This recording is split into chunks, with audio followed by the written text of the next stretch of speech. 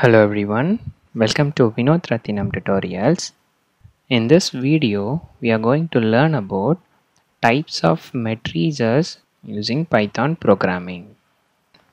The types of matrices, first one row matrices, it's a single row, it's a very easier one, self-explanatory. Then column matrix means which contains one column. Rectangular matrix means the number of rows and columns are not same, and square matrix means the number of rows equal to number of column. It's a very basics, so didn't implement code for it. Now how to create a null matrix or zero matrix. Since we are going to use numpy, first we have to import numpy as np. Now instead of typing numpy everywhere, we can type np. Once we import numpy, saving it to a variable a, np dot zeros. So since it's a 3 row 3 column, we have to give this shape as a tuple. Tuple means like bracket, 3 rows 3 column. Then print a. See, like above matrix we can able to create using zeros method. Next one is identity matrix. Identity matrix is nothing but the elements of the diagonal matrix are 1. Variable a equal to np dot identity. Inside this we have to pass the order 3 cross 3, then order is 3, print a. Just run it. When we execute, we will get identity matrix like this. Then scalar matrix. Scalar matrix means it is an identity matrix, but all the diagonal elements are same other than 1. Same way, we have to assign to a variable np dot zeros, and it should be of 3 cross 3 comma int, since I want as an integer. Now what I am going to do, I want to fill that diagonal value with 2. For that, np dot fill underscore diagonal. Inside that I am passing this matrix comma the value. In this matrix, the diagonal value will be filled with 2. Run it. We got the expected output like above diagram. Then diagonal matrix. Diagonal matrix means same like scalar matrix. All the values are different. Same way, can you guess like above program? It will be like first we will create with 0, then pass these particular variable, then fill here with the value. I'm just copy pasting the above code, doing a small modification. Instead of 2, I want 3 different values like 1, 10, 7 as mentioned here, and running it, we got expected matrix. This is how we will create the diagonal matrix. Let us put it in a reverse condition. We have a matrix. In that matrix, I want to extract the diagonal values. How to do that? Very simple. np dot diag, pass that matrix, run it.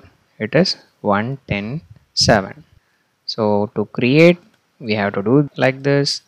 If you want to retrieve the value, you can follow this. Then comes upper triangular matrix. Upper triangular matrix means below the principal diagonals are 0. Here we are going to follow some other way to create the matrix, that is array. A equal to np dot a range function, and it will start from 1 till 9 dot using a reshape those 9 values, that is 1 to 9 as 3 cross 3. This reshape is one of the most important concept. We use it in the deep learning, especially when we work with images. We want to change that shape. At that time this will be useful.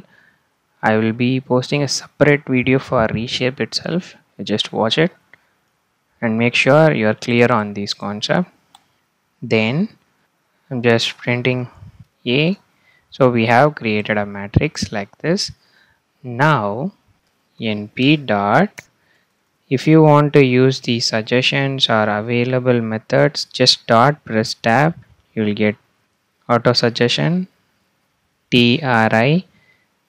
We are going to use the triangular for upper. Pass the matrix, run it. We have created the upper triangular matrix. See 1, 2, 3, 4, 5 like this. This is how we will create the upper triangular matrix. Lower triangular matrix means above the principal diagonals are 0. Same code to create a 3 cross 3 matrix. Here, can you guess what will be the keyword? Triangle. It is for lower, so it is L. Pass the matrix, execute. So we able to create the lower triangular matrix. Then comes transpose of a matrix, which is once again like very important one, changing the rows to columns, especially in order to fit the dimension we use the transpose of a matrix. So this concept is very important. Make sure you are clear about this. Let's create a matrix A np dot array. Same matrix. This is the matrix we have created. Just printing it and also the shape. So this is an original array with 2 rows, 3 column, right? Just using the shape to show the difference. Now I am creating another variable b. In that, what I am going to do, a power transpose, right? So a dot transpose, that's it. So what I am doing is transposed array and shape b dot shape, run it. 2 row 3 column has been changed to 3 row 2 column. See, both the image and this values are same. This is how you will apply the transpose concept. Let's do a short recap. Zero matrix, we will use zeros method with dimension mentioned using tuple. Then in order to create the scalar matrix, we use fill diagonal. If it is a single value, we will pass a single value. If it is a multiple value, we will pass as a list. So here see the difference. If it is a dimension, it's a tuple. If it's a value, it's a list. Remember this, if not you will get the error. Then in order to retrieve the diagonal value, we use diag method. Then for upper triangular matrix, we use triu method. For lower triangular matrix, tril method. Then the transpose matrix. Once you create a matrix, you have to take transpose. Don't forget to save it to another variable. That's the end of this video. In case of any clarification, please post your queries in the comment. And don't forget to subscribe and tap on bell symbol. Thanks for watching. Happy learning.